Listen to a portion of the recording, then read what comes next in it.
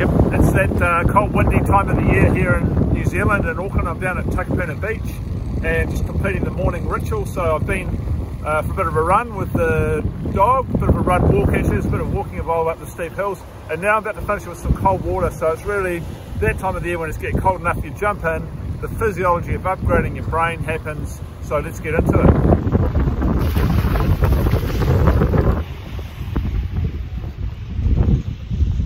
So what I like to do sometimes is just get a bit more of the CO2 tolerance. So I just ended up going underwater and just swimming along, do a few frog strokes. I started off with about 5, I can do about 10 or 15 now. So ready, here we go.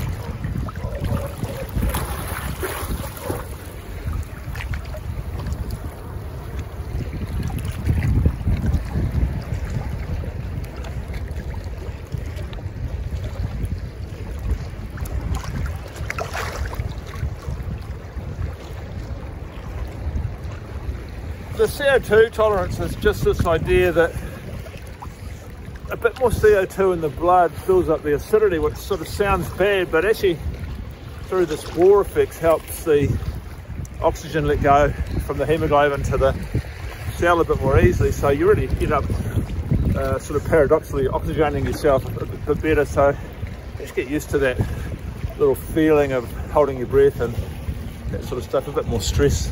A bit more ice cream headache today as well, frankly, it's quite cold. Do you imagine one day seeing more people doing this stuff, or is it an uphill battle at the moment? Oh, no, I think this is getting really popular. I mean, you see this sort of, we've got to do something about our mental health. And this is a great way to do it, and it's a surprisingly good thing. It's a little bit of discomfort actually makes you a lot more comfortable about being a human, which is the great irony of it all, isn't it? That getting out and being uncomfortable helps you feel better, not worse.